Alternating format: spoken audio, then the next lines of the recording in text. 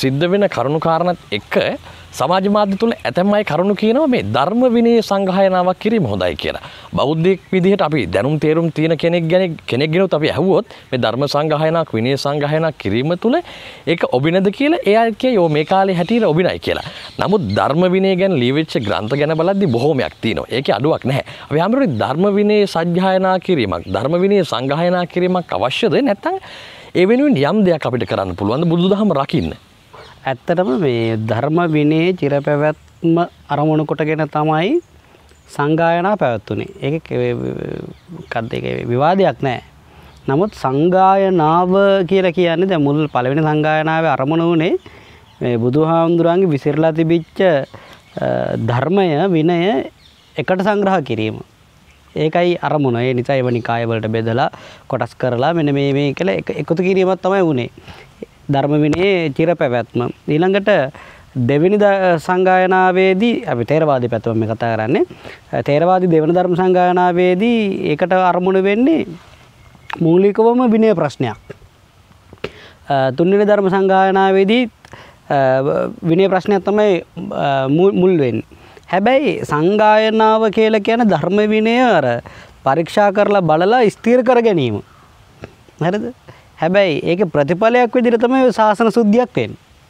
ශාසන සුද්ධිය වෙනයි ධර්ම සංගායනාව වෙනයි. අර මුල් සංගායනා තුනෙන්ම වුණේ ධර්ම විනය ආරක්ෂා වෙලා ශාසනය පිරිසුදු වෙච්ච එක බව ඇත්ත. ඒක තමයි වුණේ. එහෙම වුණා කියලා වර්තමානයේ සංගායනාවක් කළාට අපි කිම කරමු කියලා. කරයි කියලා ශාසනය පිරිසුදු වීමක් අපේක්ෂා කරන්න අමාරුයි. ඒ නිසා මේ දෙකම එකට කරන්න හෝ ශාසනය ශෝධනය කිරීමේ නැත්නම් පිරිසුදු කිරීමේ අරමුණින් කරනවා නම් අපිට ඉතිහාසයේ අපිට උගන්වලා තියෙන වචනයක් ඒ තමයි කතිකාවත. බුදුහාමුදුරුවන්ගේ විනය ශික්ෂා පදවල කොහෙවත් නීති නැහෙනි. උන්වහන්සේ දේශනා කළේ පැනවීම කියලා කම උන්වහන්සේගේ පනවපු හැම එකටම කියනවා පොදු වචනයක් තමයි ප්‍රාතිමෝක්ෂය. ප්‍රාතිමෝක්ෂය කියලා කියන්නේ ආදිමේතං මුකමේතං පමකමේතං කුසලානං ධම්මානං. ඒ කිව්වේ කුසල ධර්මයන්ට මුල් වන ප්‍රමුඛ වන කාරණාවට තමයි ප්‍රාතිමෝක්ෂය කියලා කියන්නේ. ප්‍රාතිමෝක්ෂය කියන එකේ තේරුම තමයි පාතිමොක්ඛ කියන එකේ තේරුම නිවනට යොමු කරනවා. ඒ නිසා බුදුහාමුදුරුවෝ දේශනා කරපු ශික්ෂාව නිර්වාණය කරා යොමු කරවීමක්. එතනදී උන්වහන්සේ පැහැදිලිවම මේ සංඝ සංස්ථාවේ නැත්නම් සංඝ සමාජයේ ඇවතුම් පැවතුම් පිළිවෙලවල් ගැන උන්වහන්සේ දේශනා කළා. ඒ ඇවතුම් පැවතුම් තුලින් මේ ශාසනයේ පැවතීම උදෙසා මේ ශාසනයේ පැවතීම උදෙසා උන්වහන්සේ විනය ශික්ෂාපද දේශනා කළා. ඉතින් විනය ශික්ෂාපද දේශනා කළා ඒකත් කියන්න ඕන උන්වහන්සේ මුල් කාලේ උන්වහන්සේගේ බුද්ධත්වයෙන් පළවෙනි අවුරුදු 20 මුල් බුදු සමය කියලාත් කිය මේ සම්බෝධි සමය කියලා කියන මුල් සම්බෝධි සමයේ මුල් 20 වසරේදී උන්වහන්සේ කිසිම විනය ශික්ෂාපදයක් පැනෙන්නේ නැහැ. උන්වහන්සේ කළේ අවවාද කිරීම පමණයි. උන්වහන්සේ දේශනා කළ මහා සංඝරත්නයට අතීත බුදුවරයන් වහන්සේලා මෙහෙමයි හැසිරුණේ. මම දේශනා කරන්නේත් ඒ දේ කිව්වම ඒ අනුව උන්වහන්සේලා හැසිරුණා. ඔය සබ්බ පාපසකරණං කුසලස්ස උපසම්පදා සචිත්ත පරියෝදපණං ඒතම් බුද්ධාන ශාසනං කියන ගාථාවේ තියෙන්නේ ඕවාද ප්‍රාතිමෝක්ෂය අවවාද කිරීම. සීල කුසල් වඩන්ට අකුසල් දුරු කරන්න හිත හදාගන්න කියලා කිව්වේ ඒක තමයි අවවාදේ.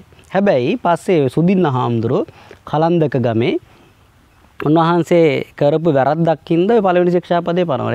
එතනින් එහාට ශික්ෂාපද 220ක් 27ක් පනවලා තියෙනවා. ඉතින් මේ කාරණාව වැඩි කියලා කියන්නේ මේ ඔක්කොම ශික්ෂාපද එකින් එක විස්තර කරන්න ගියොත් මේ මම කියන්නේ මේ වෙලාවේ කාලෙමදී අනිත් එක ප්‍රායෝගික වශයෙන් ඔය දෙනි ශික්ෂාපද ඔක්කොම මේ වර්තමාන සමාජයේ නම් ඇත්තටම අනුගමනය කරන්න අමාරුයි. ඒක ඇත්තටම කියන්න එපා.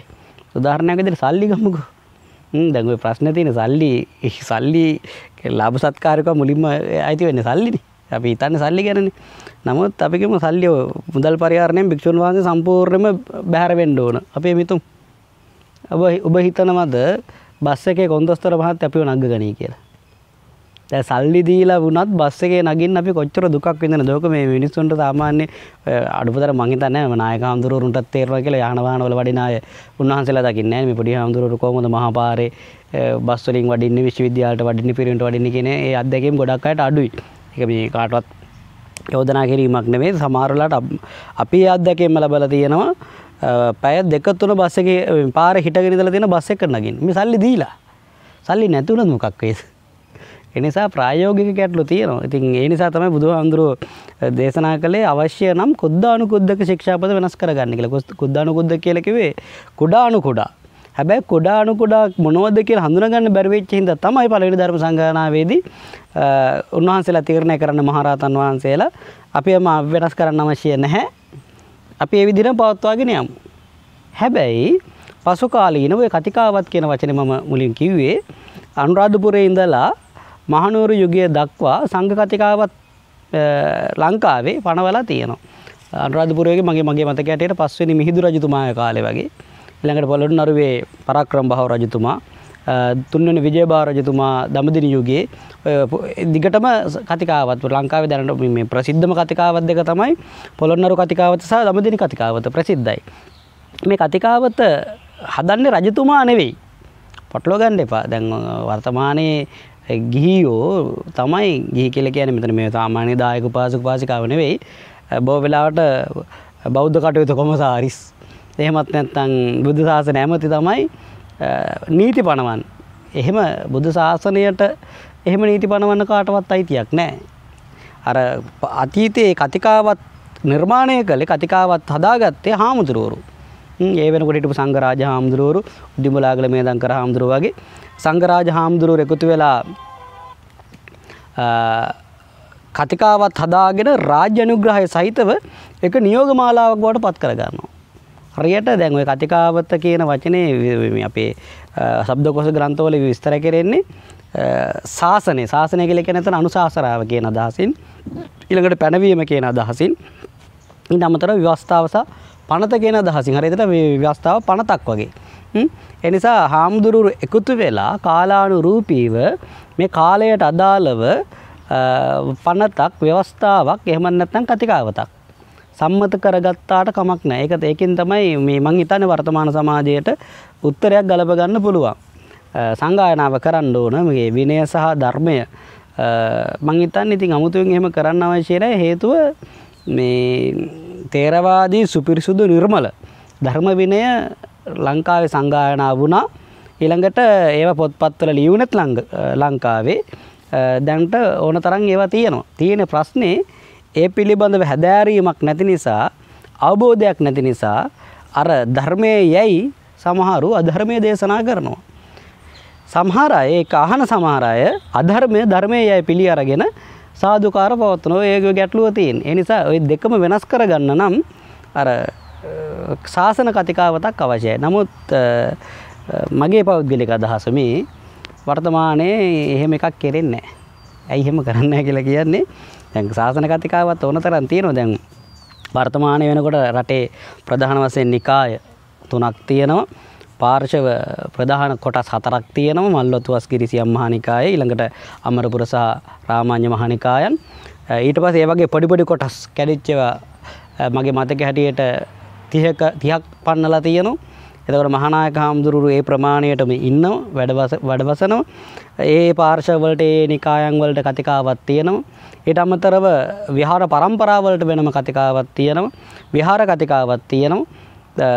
ඒවා කොච්චර තිබුණත් කතිකාවතක් විතරයි කියලා මට හිතෙන්නේ. මොකද ඊයේ පෙරේද ඔය පහළ වුණා කියන බුදුවරයා සම්බන්ධයෙන් ඒ අදාළ නිකාය හාමුදුරුවෝ නම් තීරණයක් අරගෙන තියෙනවා. ඒක විවර්ෂණයක් කරලා එහෙම අතීතේ නිරපහරියාය නිකායෙන් ශාසනයෙන් නෙවෙයි ඉදිරියට එහෙම කරන්න පුළුවන් බව උන්වහන්සේලා පැහැදිලි. ඒක වටිනවා. එහෙම වෙන්න ඕන. තියෙන ප්‍රශ්නය රටේ දැන් ওই වර්තමානයේ පවතින ওই නිකාය සහ විහාර පාර්ශව අතර තියෙන පැනවීම ප්‍රඥාප්ති නැත්නම් ඔය කතිකාවත් බලාත්මකද කියන ප්‍රශ්නය. ඒක මහා ප්‍රශ්නයක්. මම මේ උදාහරණයක් කියන්නම්. පන්සලක මේක බුද්ධිමත්ව මම හිතනවා මේ රටේ හාමුදුරුවෝ මම මේ කියන දේ අපි වයසින් ලාබාල වෙන්න පුළුවන්.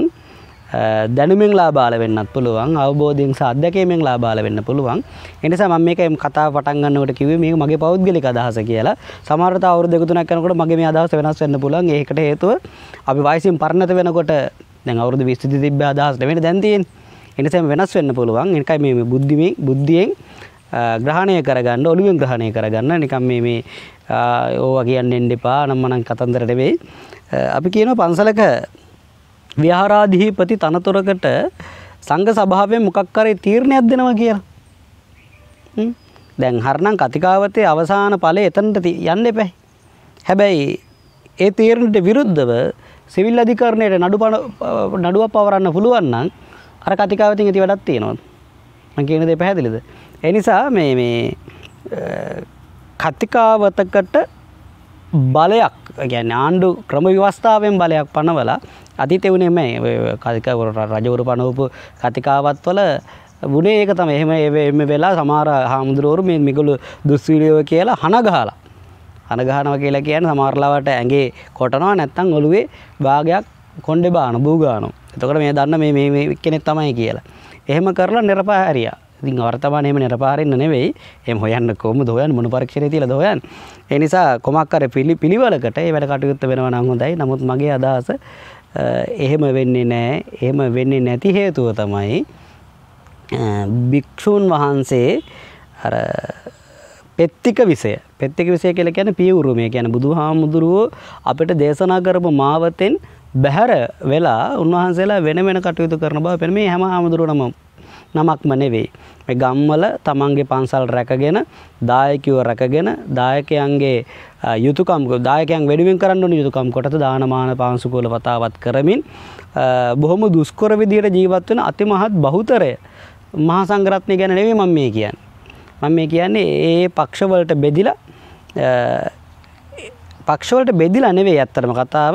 ඒ පක්ෂ තම තමන්ගේ පැවැත්ම උදෙසා මහා සංඝරත්නය පාවිච්චි කරන නිසා මං හිතන්නේ කවදාවත් මේ රටේ කතිකාවතක් නිර්මාණය වෙයි කියලා. නමුත් ඔය ඒ පුද්ගලෝ දේශපාලන චරිත නායකව රකින්න උත්සාහ කරන අය ශාසන කතිකාවත පැත්තකින් තියමුකෝ. අපි සරල දෙයක් ගමු.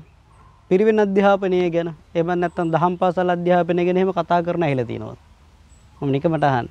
දැන් ඔය ඉරිද උදේට පන්ති තියෙනවා පොයට ටියුෂන් පන්ති තියෙන එක මේ බරපතල මේ දහම් පාසල පවත්වාගෙන යන්න තියෙන මහා හානියක් බරපතල මේ බාධාවක් ඊළඟට හාමුදුරුවන්ටත් දැන් හොඳට ඔළුවට අධ්‍යාපනයේ වැටෙන කාලේ දැන් උදේ කාලේ බොහෝ පිරිවෙන් තියෙන හවස දැන් වෙන ආගමික වතාවත් පරිබාහිර දේවල් වැටෙනකොට හාමුදුරුවන්ට ඉගෙන ගැනීමේ සමහර බාධා එනවා තව පිරිවෙන් වල මහා ගැටලු ගොඩාක් තියෙනවා දැන් ඒවා ගැන කතා කරනවා ඇහිලා තියෙනවද?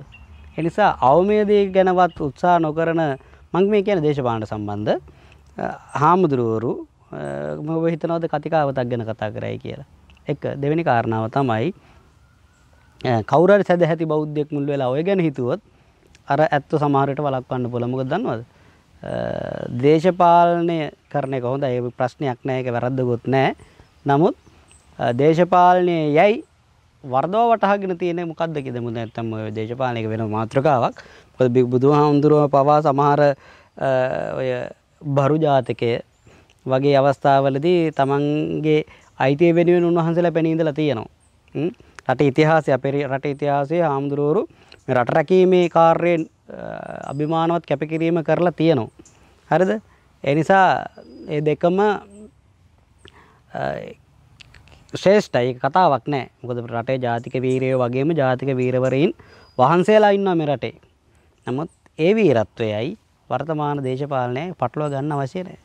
ඒ තුල මං හිතන්නේ කතිකාවතක් වෙයි කියලා. හැබැයි එහෙම වෙනවා නම් හොඳයි. මොකද ඒ වෙම වේවා කියලා අපි ප්‍රාර්ථනා කරනවා. මොකද රටට කතිකාවතක් මේ භික්ෂු ශාසනය පැවැත්මට අවශ්‍ය නිවැරදි තේරවාදී සම්මත කතිකාවතක් අවශ්‍යම කාලෙමේ. ඒ කාලේ එහෙම එකක් එනවා නම් කැමැත්තෙන් හෝ අකමැත්තෙන් ඒකට මුහුණ දෙන්න රටේ හැමෝම පිළිගන්න වෙනවා. ඒක ගිහියෝ නෙවෙයි සකස් කරන්න ඕන හාමුදුරුවරු. මොකද ගිහියෝ සකස් කරනවා කියලා කියන්නේ මේ බත් ගිහියෙක් තමයි. නමුත් අර කාරණා තමයි සමහර ගිහියාගේ අදහසක් තියෙනවා හාමුදුරුවරු දුක් විඳින්න ඕනේ කියලා. හාමුදුරුවන්ට දුක් විඳින්න ඕනේ කියලා නිවන් දකින්න නම් ඔබ මහණුවනේ නිවන්ම දැකපන් කියලා.